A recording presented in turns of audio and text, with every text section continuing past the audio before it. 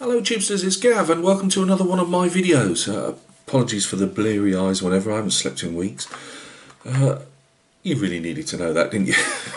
I just looked at myself in the camera. Yeah, we're see, madly scrabbles round. I'm hoping the title will tell you it's yet another project. I know. Yeah, just get that one. As my wife said last night, it's very nice, but what about finishing the ones you're actually working on? Why would I want to do that? Just a quick update on HMS Kent. I've almost finished all the railings. Yes. I'm gluing on the helicopter flight deck safety netting, you know, the ones that they lay out on the side, and it will be laid out. What I do is I glue them, a big section on, then I leave the ship on my desk overnight just to gas off, because I'm terrified of putting it in the drawer. It shouldn't be that airtight, but you never know, and then suddenly it goes frost all over it. So yeah, I do that, let it gas off. Even though I'm putting kicker on it, I'm still a bit wary about it frosting up or using my precious paint brushes, because what I've been doing is, yes, painting all the railings black, and then obviously the galvanised, like stanchions that they fit on, I put those on with silver grey. We'll go into that on another video. But yeah, really, I'm glad Paul did that. Just doing HMS Kent, because it's really pushed me on to getting that one done. So we're not far off. Once the railings are all done, and so I've got them all from the bow. That's a pointy end. I'm not very good with the nautical terms. I should be for enjoying my ships, but never mind. And then to the stubby end, bow, stern. I haven't slept for weeks. Head problems. Right. The reason I'm making this video and this project is because of this. I believe, I'm not sure if I unboxed this or not. This is a Type 21 frigate. Again, one of my favourites. I'll say this, but you know, I was glued to the television like so many of us younger guys. I was 14 when the Falklands War was on, and obviously I'm an ex-soldier, but I've always had a lot of time for the Royal Air Force as well, but you know, Royal Navy, and I never thought, I don't know why, I was military history buff. I was always following my ships, you know, building airfix ships, and then obviously I'd be looking them up. Obviously in them days we didn't have internet or anything, but you know, with a few books I'd get from the library or whatever. And I honestly never thought that we'd lose any ships. I was a youngster, you know, the Royal Navy, you know, and I saw our ships get sunk, and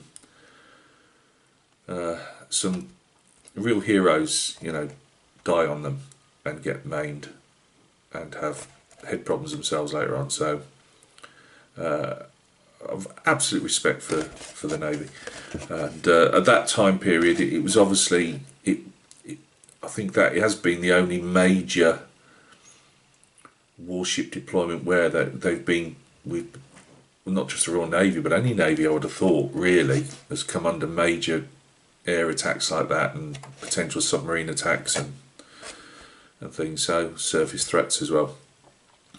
So it's always been, as a lover of post-war naval ships, that particular time obviously had a lot of resonance for me. The problem is this plastic kit isn't made of plastic; it's made of gold, because you can't get them unless you're going to pay gold prices for them, and I can't do that. But I can't believe how lucky I was. I put a bid on, and I was the only bidder on this one. This was last year, wasn't it? I forget. I buy all these kits and they don't get built for ages. And I got this on the one bid, and I swear it's for around £20. I mean, amazing. But anyway, I bought that, and to jazz it up, I bought this a couple of months later, or a month later, I don't know, which is the Flyhawk upgrade set. We'll have a look at that in a minute. Now, it's only been, I only saw this today. I was looking at it, I keep looking at different things on, obviously, for this build, and it wasn't until I read somebody had done when this first came out, which was, I cannot, I've got, well, I won't put my glasses on now, but whenever it came out, it turns out that there's like a major size discrepancy with it. It's not a 1 in 700 scale ship. It's actually almost an exact 1 in 600 scales to Airfix's Type 21. I mean, you only hope that Flyhawk have actually gone to they must have used one of these, surely. So they're all calling it 1 in 700, and it's probably, this guy was showing it on his review at the time. He says it's 1 in 600. It's literally 2 centimeters, not 2 millimeters, 2 centimeters too long. Now, I wouldn't have noticed. I ain't great with scale. It was a Type 21. That's all I wanted to build, and I want the Airfix Type 21 because for all it would need massive. See, I'm babbling. Stop babbling, Gav. I found I really like scratch building. I don't do it very well. And nothing's in scale, but I enjoy adding. I really get a kick on adding more bits to kits. Now, there's a big debate, you know. I think Charlie Max said it ages ago. To him, scratch building is making stuff out of styrene and whatever, not 3D parts and photo etch and stuff. I do get that, and to me, scratch building is making parts yourself. However, whatever you want to call this build, it's a hybrid, or it's going to be. I'm not using the kit because this is too precious to me, and I'm about to. Oh, it's going to kill me. I'm going to show this. I'll see what. I don't know how many of you will even watch this. Really, God, that sounds like one of them Facebook. How my friends would actually do this, but no, I mean, my ships aren't particularly. People aren't really interested in my shipbuilding, but I love it. You know how bad I do it, but I don't care. So I'm thinking of getting another one of these. It's about 20 quid. And my idea is I'm scratch building out of plasticard the base ship of a Type 21. And I'm lucky that in this kit they give you 2 sprues. They duplicate because obviously it's easy for them to duplicate something rather than separate, which is good for us because we give spares. Well, I get an extra turret for a start. We get a lot of extra turrets, but for different marks of this ship and for other ships in the. In fact, it's not just for this ship actually, because there's the twin. Is it Mark IV? I'm not sure, but for the Leander class and things like that. But I do get an extra turret for the Mark 8 gun.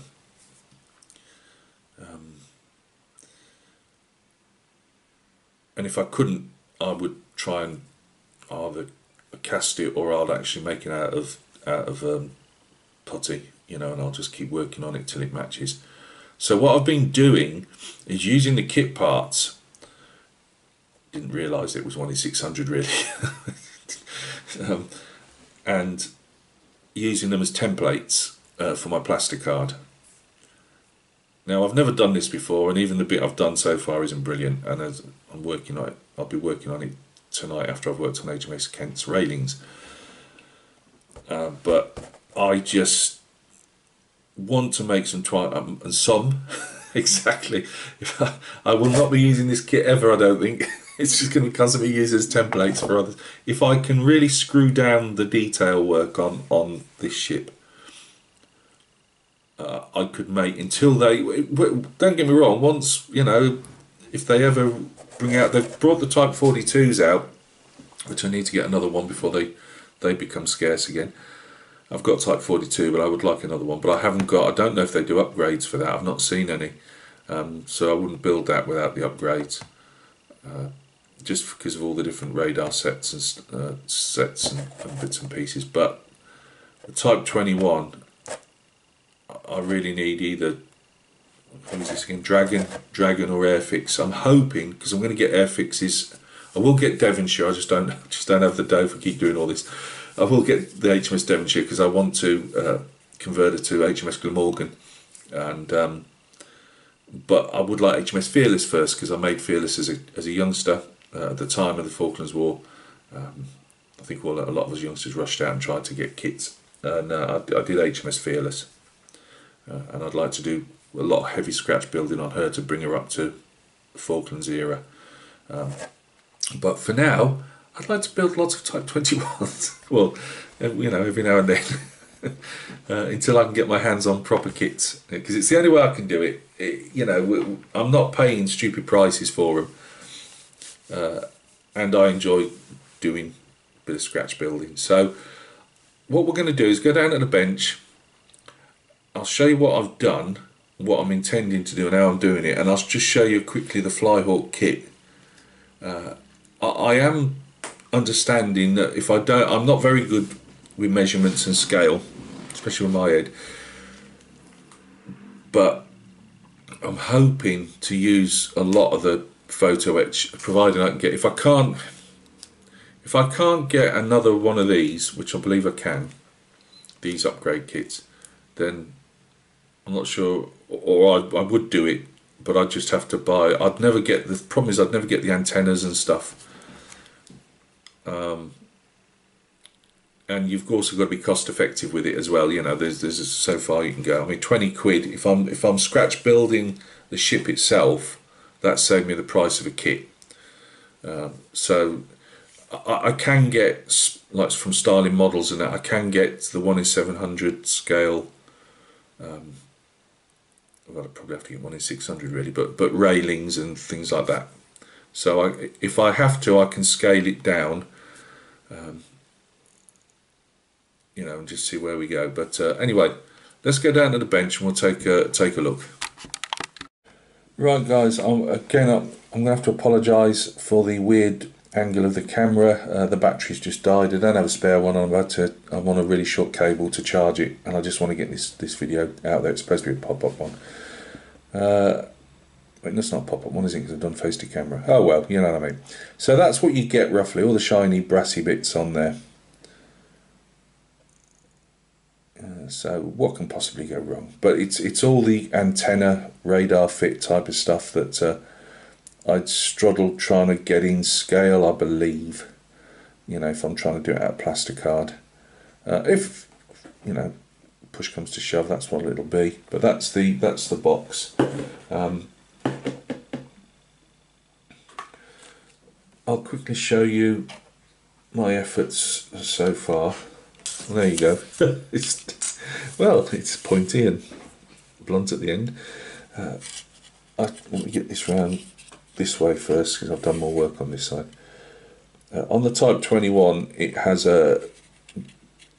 this like extra, I don't know what you call it, strakes, whatever, bulwark. I have no idea, but it's thicker at this end and it has a sharp sweep. They were known as the Porsches of the Royal Navy, and the captains were known as the boy racers, because they could go extremely quickly. They got gas turbine engines, and I believe they could almost turn on their own axis. So what I'm trying to do, I don't know if you can see under the blooming lights being white, but so it trails off there, so I've got to try and merge that in, whether with filler. I have been trying to sand it down, but it might need a bit of filler, I don't know. But it has a definite like sharp line down there. Some will be cut out there for the anchor. But the one thing I'm going to have to work out, I don't know if anybody can help me, is from here where this piece ends, so I've got the grubby finger, to here on the flight deck, there's another, it's almost like this line here carries on. Now I've got to try and replicate that, because otherwise it won't show up on the ship, because that's quite fairly slab sided. I can't really push it in anymore, because I've been building this under like the tolerances of which I'll show you in a minute. I've not put any bulkheads in. That's probably a big mistake. I just thought at this scale, did it need it? Probably does really. I have put a bulkhead after the fact in here. I've put this one in earlier, Not very good, I know. I'm not very good at this type of stuff. I'm just learning. The stern, just that's tacked. Well, it's not tacked on. It's glued on, but it's obviously got to be sanded in. The flight deck will obviously come out here, and then this little piece here has a towed, like a towed array type of thing that comes out. I don't know if it's actually an array, but it's to decoy torpedoes. It's trailed out the back. There's obviously, this is all completely smooth, so it'll have to have a breakwater made by me, because that isn't in the kit, which I was surprised at actually. Not the kit, the brass work. Let me just have one last check. No, they leave that on, so I'll have to put my own breakwater on. You do get ship's anchors in that photo etch set, so I wouldn't have to make those myself. So yeah, maybe I might, again after the fact, try and squeeze a couple of braces in, but I put a thicker, I can't remember the gauges of the again, I'm not really good. How many times I've said that, but I put a thicker piece on the bottom anyway, and this is the diameter, if you can see, for this, and then like it's almost that paper thin stuff that really it sticks well, it molds well. So yeah, I've got to try and get that. I can't show you the box art again, but there's like another line that goes straight to that end there. So I'm either going to have to, because it disappears here, you see, and just has the line carrying on. So I'm not sure how I'm going to work that yet, but we shall see. We'll work something out. So just to show that it does roughly work, I'll hold it up in a minute. See, roughly work, Gav, doesn't really cut it. But obviously I'm going to have to mess around with this. I mean, this will be made by myself anyway. We'll have our Exocet launchers on top of those, or Corvus chaff launchers if you were doing one of the other sister ships that didn't have the Exocet on. So I'm going to have to, it did fit really nice earlier on. So yeah, I need to get that flush in, push that in. As you can see, it does fit when it wants to, but the whole idea is, that's why I did leave the you know, all these bulkhead things out, just because I wanted a bit of flexibility to push the thing around. So that's not ideal, but then again, when I put my plastic card on, it's not going to be ideal anyway, so we'll work around it. And so there'll be having to be bits of filling, I'm sure. I'm trying to use the white plastic sheet itself as filler, rather than too much putty or anything. Not that I've had to use anything yet, but it did fit a bit better when I originally was looking at it. But we'll get there. As I say, there'll be gaps. I was never expecting it to, you know, to be an exact fit. But what I'll do then, you see, tonight, if I get the chance, I'll make another piece. I'll use this as a template and cut out another piece of plastic card.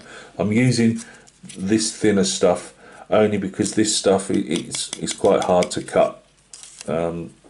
So I'm finding that's probably is a bit too much flex in it, but I think when it's all started like that now, it's quite tight. Yes, it has got a bulkhead in there, but so yeah, that's got to be, this hasn't been worked on yet, but that's got to be smoothed.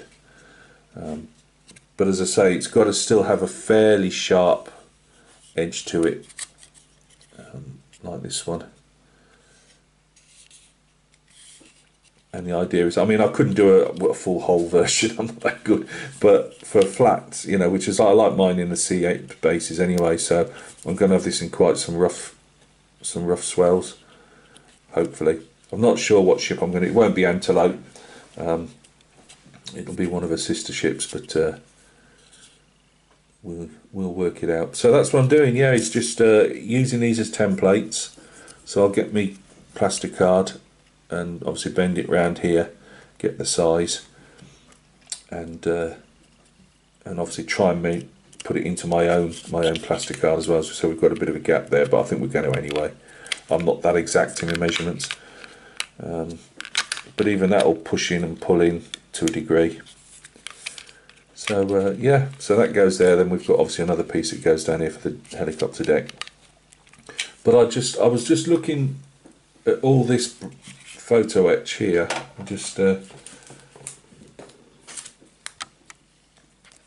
I've got these two.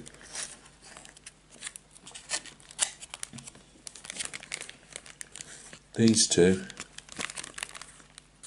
and then these guys here, and then along with it, this is a nice addition. I forgot I had this. We've got the whole funnel section here, because the kit one is fairly, especially the funnel details, fairly naff. So I don't have to make that. We've got that, which is brilliant. I will have to make the masts. We'll have to whittle those away out of rod or square, you know what I mean, square beam. Now you won't really see these, but they're tiny little antenna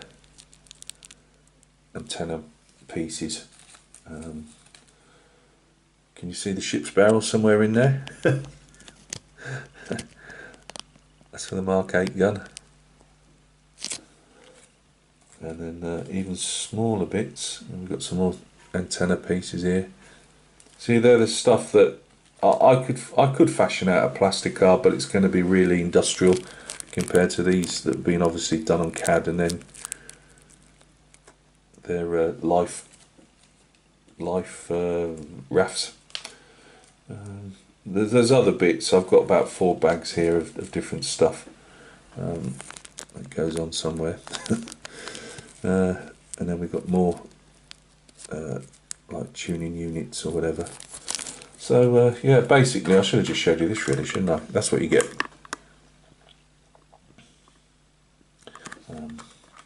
So and in that the kit as well, you get 2 links because they obviously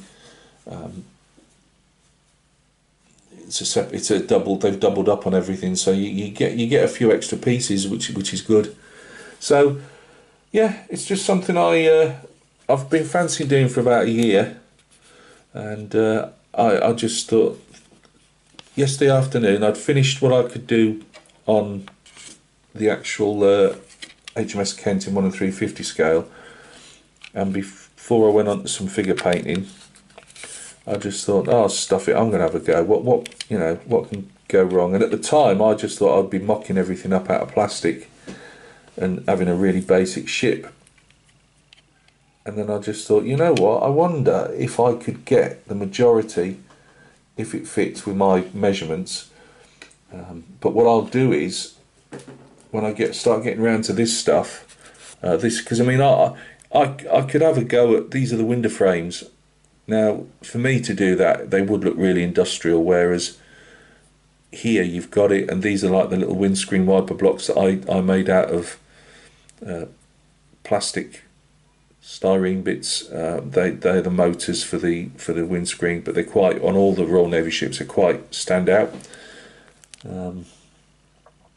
So that, you know, you can see the scales here. There's a lot of this stuff. Yes, I can make it out of styrene, but it would look quite industrial.